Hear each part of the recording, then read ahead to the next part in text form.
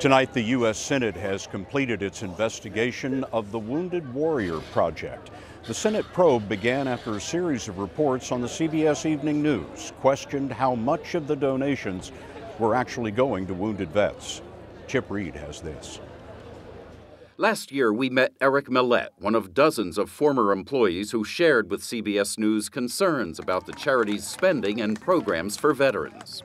We're using our injuries, our darkest days, our hardships to make money so you can have these big parties. Senator Chuck Grassley led an inquiry into the allegations. You want to make sure that people that contribute money, that it's used for what it was meant to be used for.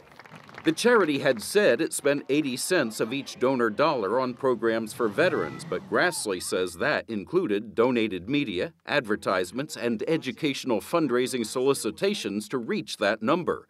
And Grassley's nearly 500-page report to the Senate Judiciary and Finance Committees found Wounded Warrior Project was spending only about 68% of donor dollars on programs for veterans. It also found the charity lacked sufficient policies and procedures to manage the organization, misled donors about more than $65 million placed in a long-term trust that had not yet been spent on veterans, and spent excessive amounts of money on travel, as well as on fundraising and staff events.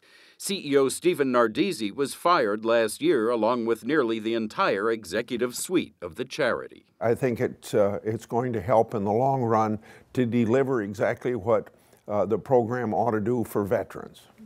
In a statement, Wounded Warrior Project said it follows accounting rules and IRS requirements and has, quote, made significant changes to ensure that we are focused on running the most efficient, effective organization possible. Scott, it also says it updated its travel and expense policies and adjusted its programs and services to focus on mental health and long-term support.